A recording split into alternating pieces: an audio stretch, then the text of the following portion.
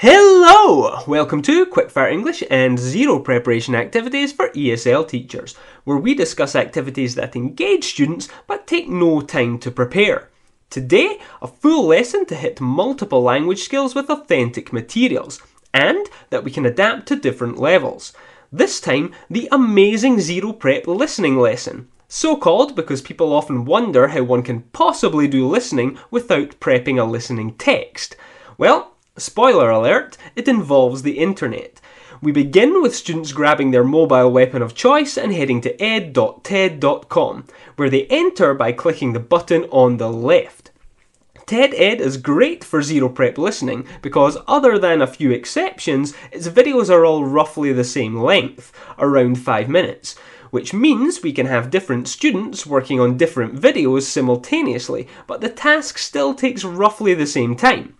The videos also cover a huge range of topics, so we can make this lesson match the knowledge and interests of pretty much any student.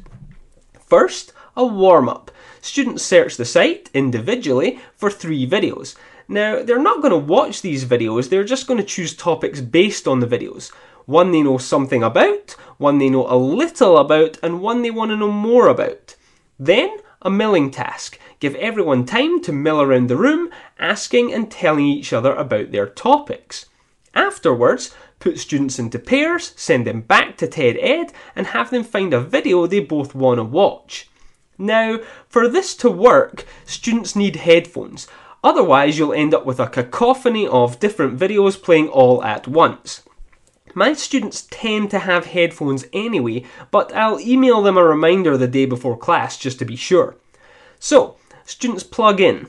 They watch the same video as their partner and take notes on 1. What they think are the 3 most important points the video makes, and 2. What they found most interesting.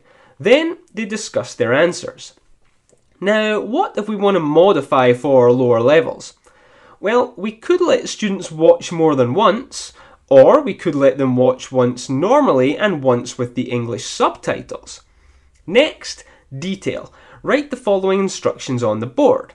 With your partner, create 5 true or false listening comprehension questions on your video.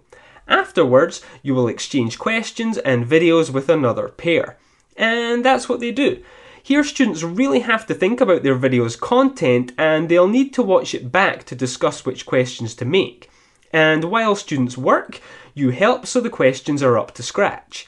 Now, the time students need to prepare will depend on their level, so use your own judgment. Once the questions are ready, each pair swaps questions and videos with another pair. Then everyone watches the new video and does the listening comprehension their classmates created. So we're going to need at least 5 minutes watching time. Afterwards, students check their answers with those who wrote the questions. Okay, what if you want to modify for lower levels? Well, you could give students more time, or have them write fewer questions for each other. Or if you think this is just too much for your group, you could skip this task altogether and spend more time on the gist task and the final fluency task, which comes next. Put students into new pairs so everybody's working with someone they haven't worked with in the lesson thus far. And send everybody back to their original video, the one they did the gist task and wrote comprehension questions for. Now, at this stage, everybody should be familiar with their own video and capable of recounting the main points. But we're going to help them do that with a visual cue, namely the video itself. So on the board we write, show your original video to your new partner with the sound off. While the video is playing, explain its content to your partner. Now, this will probably work better if you give students time to prepare what they're going to say about the video, but higher level students might be able to do it on the fly. In any case, once that's done, we've completed a full zero prep listening lesson using authentic materials to match the interests of everyone in the room. Now, if you got something out of this video, please hit the like button, and if you think the content might help someone else, go ahead and share it. And if you want more videos like this, be sure to hit subscribe and the bell for notifications. Okay, we are out. Cheers for watching, and I'll see you in the next video.